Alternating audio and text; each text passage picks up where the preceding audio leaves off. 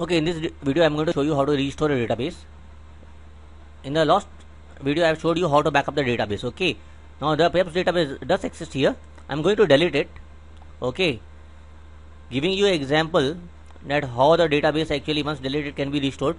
Do not try this thing on a production server, it is very dangerous. Okay, this is a very simple example of backup and restore. Really the restore and backup database is very complicated. Okay, you have to do a lot of hard work. Full database actually recovery takes a lot of time. It takes a lot of more than one person to do it. It has to be taken very carefully to bring the database online. Okay, so do not try the thing on the production server. Okay, try it at your home on your own home PC or try it on some demo server. Okay. Now it is asking me delete the backup data restore history information. I am going to select anyway. Okay, and it's going to delete the database. Deleting the database is same as actually dropping the database. Okay, now the database has disappeared. Okay, as you can see that database does no longer exist in the database list. Okay, now I will show you how to restore the database. Okay, right click on the database, say restore database, and it will restore the database. It will give you the name. It will give you a screen and you have to enter the database name. Okay, because there is no database we cannot select it. I will show it to you how it's done. Okay, you type the name here in pubs. Okay, select from the device, because we backed up to the device, we did not back up to the file, otherwise we were selected from the database.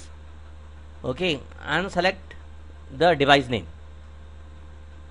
Okay, it says of the backup the media, backup file media. I said backup to the device, I did not back up to the file.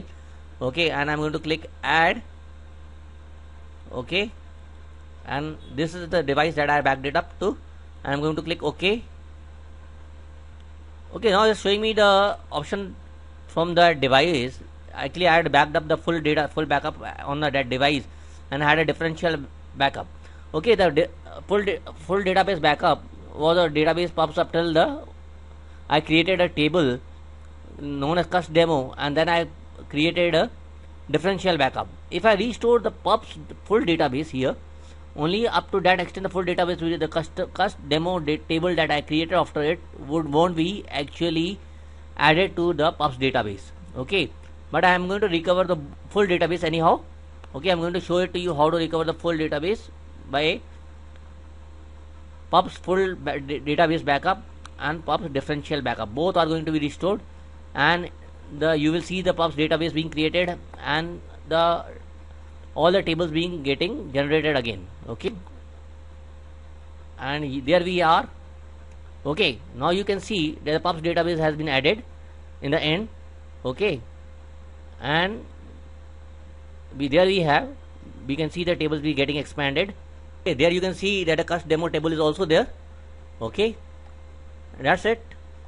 This is how the simple restore procedure I have shown it to you. In reality the restore is very complicated. Okay, but this is a good start. Okay, I'll just end it here.